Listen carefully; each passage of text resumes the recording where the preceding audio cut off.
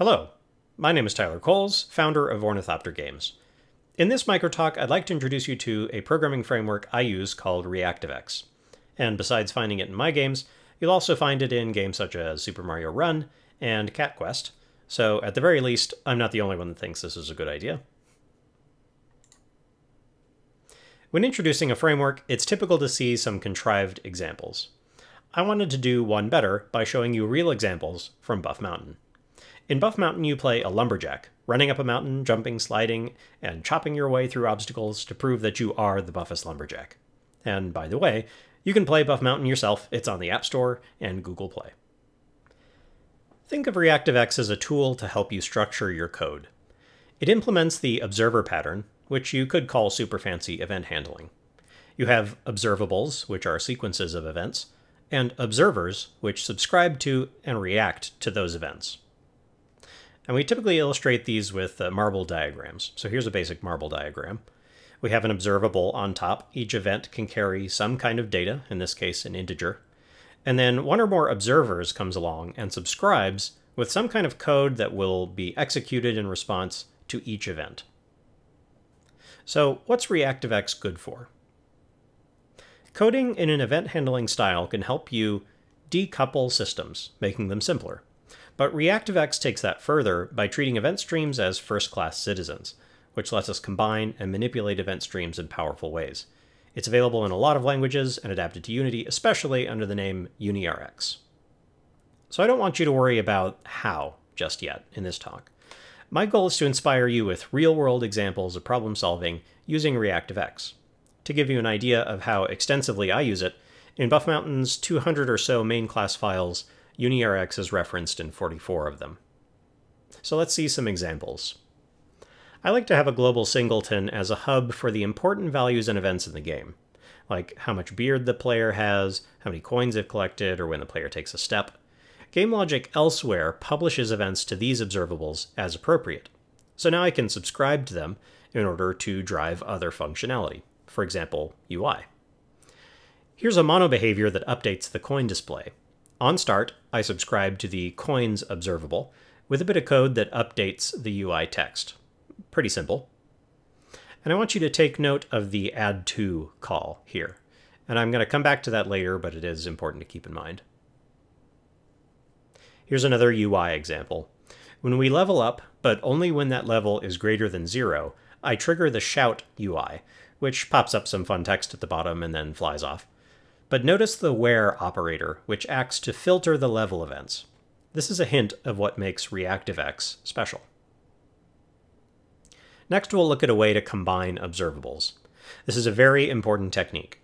By combining observables produced by separate systems, we get the functional benefits of the combination without co-involving the logic of those systems.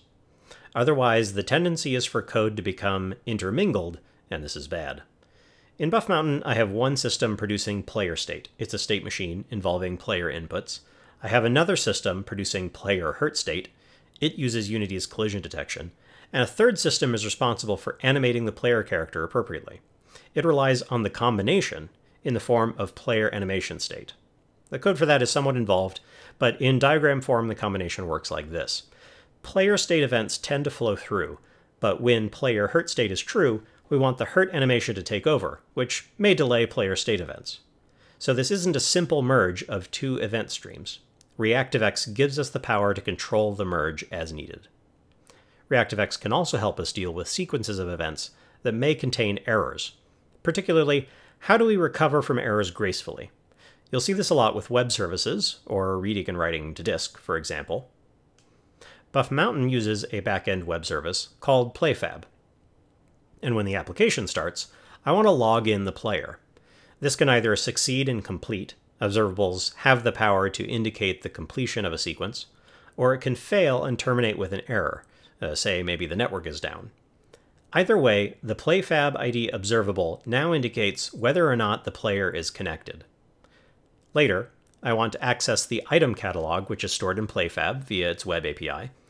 So I start with my PlayFab ID observable and chain an attempt to load from the PlayFab API.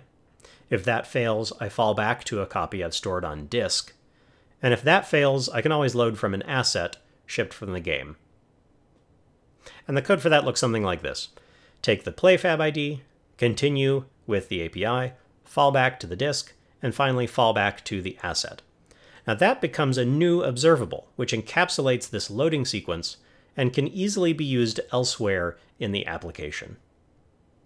For example, on the character screen, we need to know the item catalog, which items you own, and your settings, all of which are observable values. I start by merging the requirements with the zip operator, take the first result only, time out if that takes too long, and on success, I can initialize the UI. On failure, I can show an error message. Okay, so that was a lot of ground to cover. Feel free to take a breath. But I hope that gives you some idea of the power of ReactiveX. At the same time, I don't want to leave you thinking that it's all roses either. There are, I suppose, a few warnings that I would put on the package, and one of them has to do with that add to call that you see. ReactiveX requires you to manage the lifecycle of observables and observers. Add to is one way to do that. It ties an observer to the life of a game object. This is a possible memory leak if you forget it, so it's important to remember. And also as a heads up, there are occasional Unity compiler annoyances to fight with. But the big warning here is that you are stepping into the realm of asynchronous programming. And this is a great power, great responsibility situation. And it means debugging can get tricky. Finally, make sure you understand the difference between hot and cold observables. You can read about that in the documentation, and it is a very important subject.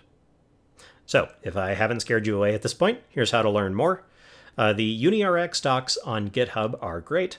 ReactiveX has a website chock full of marble diagrams, and I've written some articles that go into more detail, including the how.